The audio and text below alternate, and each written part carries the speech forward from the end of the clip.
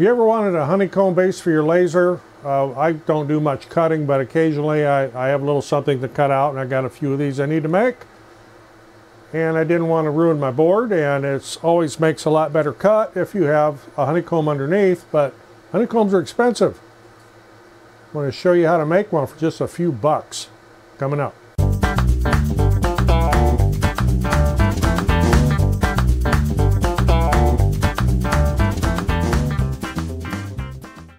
I'm Roger, welcome to the shop, and what I've made for my lasers is a honeycomb bed for when I do have to do a little bit of cutting.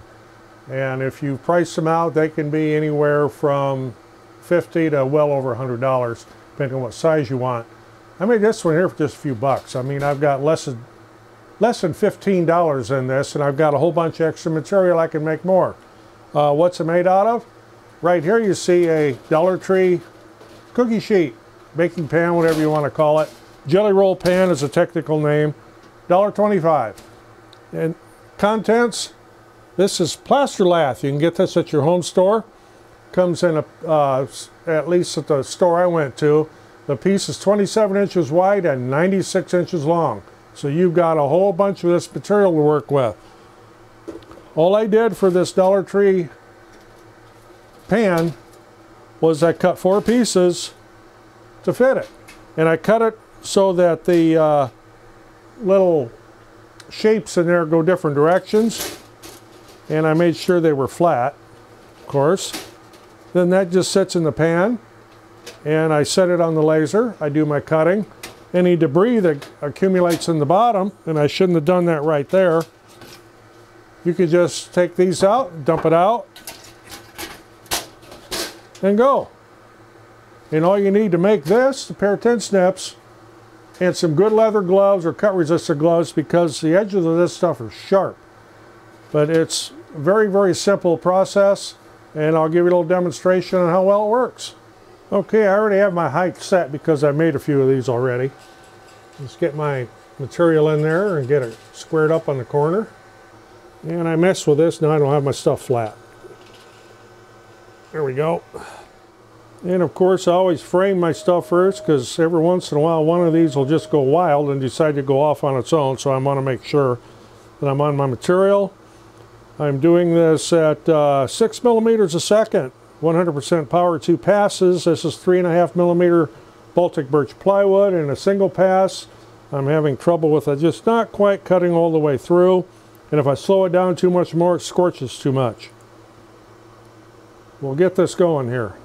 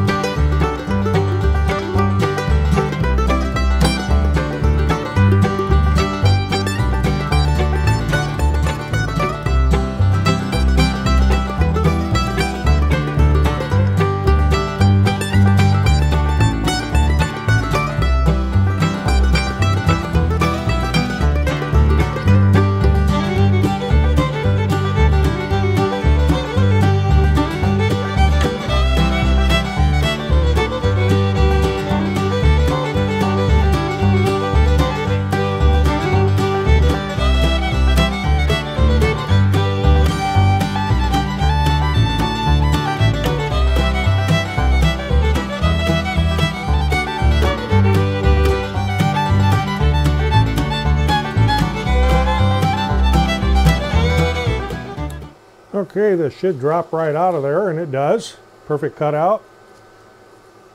And one of the reasons I like to use the honeycomb underneath this, I get very, very little, if any, scorching on the back. Whereas if you have it down on a piece of wood, it scorches quite a bit. I'll do a little demonstration of that here. Okay, I'm making this one much smaller because I don't have enough room on that piece of wood to do a full-size one, but you'll get the idea here, and this will take less time. We'll do a little framing here. Okay, we're good. This is setting on top of a piece of pine, and it's the same setting for cutting.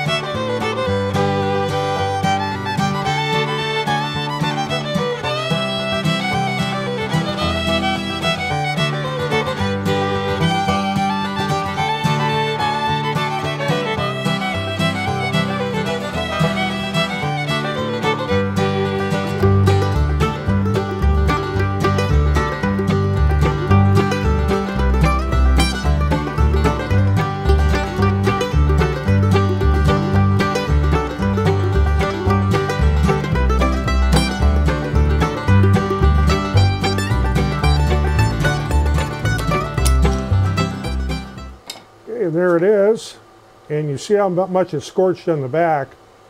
This is the front here, this is the back. It scorches quite a bit.